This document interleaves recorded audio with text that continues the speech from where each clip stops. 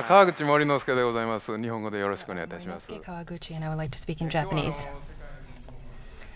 Today, I would like to talk about the advanced toilet that we have in Japan. As you can see, this is the toilets are multifunctional.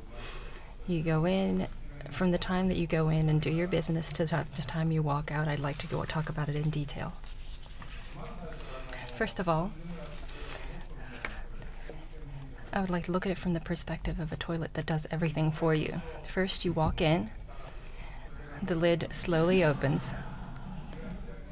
It's as if it's saying, welcome.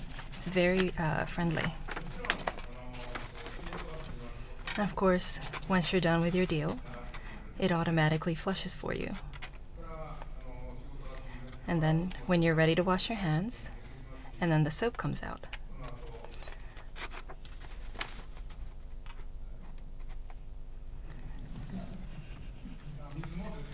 And after that, the water comes out as well. And then the hand wash function wipes your hand dry for you. And also the maintenance. Sometimes the water comes out, and it protects you from getting dirty. And also the shower nozzle also has a self-cleaning function. And there's also a pocket to put a detergent in next to the toilet, and therefore the toilet washes itself. And as you might have already realized, as you do your business in the toilet and then you don't touch the toilet once, it's like as if you're in the operating room. And this kind of highly skilled robot also has a warm heart. During the winter, when you're about to sit on the seat, it's a little bit cold, and it requires a lot of courage. And in Japan, it is obvious that the seat is warm. It is always warm. This is something that foreigners who come to Japan are surprised about. However, people who are concerned about the environment complain that it's friendly to humans, but what do we do about the energy that we're wasting to heat up the seat? The technology people have thought about this. The sensor senses that you've stepped in, turns on, and heats up the seat for you. And in this way, the ecology problem has also been resolved. And why is it 6 seconds? It doesn't warm up slowly. There's an infrared lamp that heats up in 6 seconds. This is a very thankful technology. And why is it 6 seconds to begin with? Well, there is plenty of marketing data. It shows that 80% of the people take 6 seconds to sit on the toilet seat. And so, except for cases of emergencies, this is a very useful tool for us. And then Japanese toilets are well known for their shower toilets. This is a very proud technology for us. It was born in 1980 and has been growing exponentially. And now almost 70% of households have the shower toilets, and they've modernized their toilets. And once you're used to this, you become worried that you can't live without this toilet. And therefore, so what do you do when you go outside? You have nothing to worry about. There's a service that has a radar. You turn on the radar, you look into Tokyo, and then you focus into Shibuya, and it tells you based on, if you have a GPS mobile phone, it tells you the closest available toilet for you. This is a consumer-generated media, and therefore the information that the consumers have is loaded up into the website. And how about the countryside?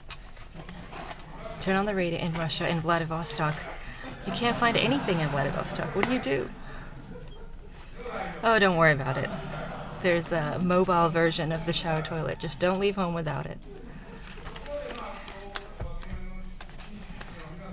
And there are plenty of ladies here today. And there might be some noises that you don't expect. It's quite embarrassing. What do you do? Here's the answer.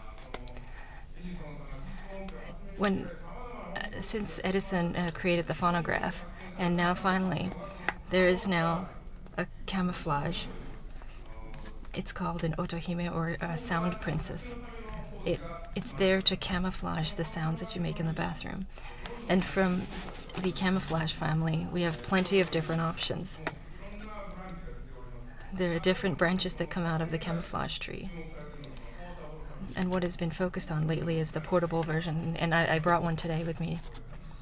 And it makes this kind of sound, and everything is okay.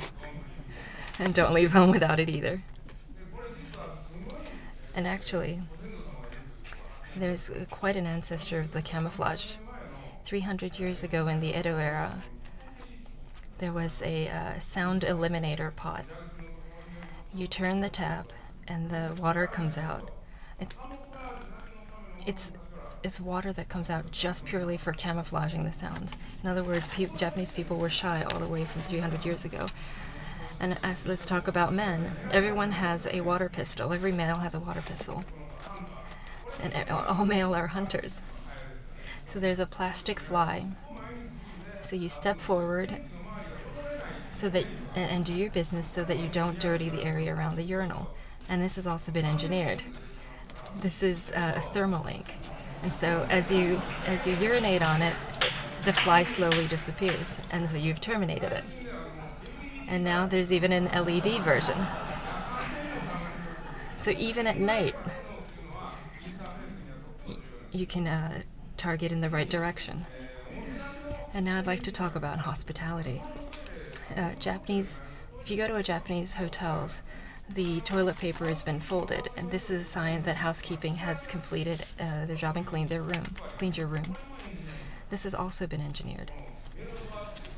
This miroir, with a single action, the fold comes out. It's quite some technology. And also, origami is a Japanese culture. There are plenty of maniacs, devoted people, who have created these kind of toilet papers. This is the new type of miroir that creates a crane. Maybe this is what we can expect from now on. And let's talk about the ecology. Let's look at the Japanese toilet. This is the type of toilet that we had from a long time ago. And first, there's the reuse function. In other words, the hand washing section goes to flush the toilet for the next person. And then there's 2 levers for the number 1 and number 2. This is quite common in Japan, but this is not something that's been used abroad very much, and therefore I'd like this to be diffused across the world. And there's also advanced technology, for example, pump versions, turn trap versions, and whirl flush versions. And therefore you use less water for flush, and 3/4 of the amount of water used. And the last topic I'd like to talk about is hygiene. As I mentioned before, Dr. Touchless has to touch at least his bottom. So what do we do? And the answer to this is the science fiction type toilet where the film comes out onto the seat.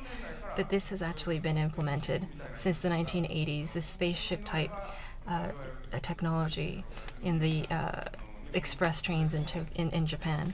And I'd like everyone to enjoy this spaceship experience. And I'd like to think about the future of toilets.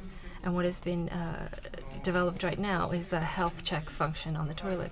And therefore it measures your urine sugar level. It measures your weight, your body fat ratio, your blood pressure. And on the internet, it monitors your record, your clinical record, and therefore it might even become a doctor for you. And this is a very thankful thing for us. And so I'd like to summarize.